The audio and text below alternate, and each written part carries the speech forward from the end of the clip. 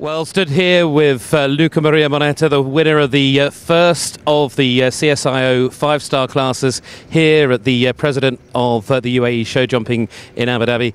Luca, congratulations. What a round. You won by some margin. Did you feel confident when you came in?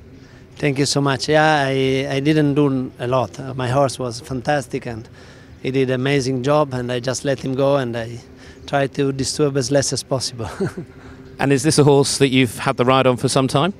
Yeah, this is my first horse that allowed me to do the European, the WEG, and now it's 17 and I choose to keep him in the low classes, but he still really want to go and is still a winner. And until he have fun, I will keep going.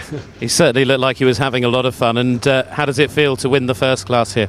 It's a really big pleasure, because actually I've been here. My last round with him was in the global, and we had the last fence down and we end up 17 and the first one out of the second round, and I mean, it was a little bit pity, and to come back in the same ring and win a class is fantastic.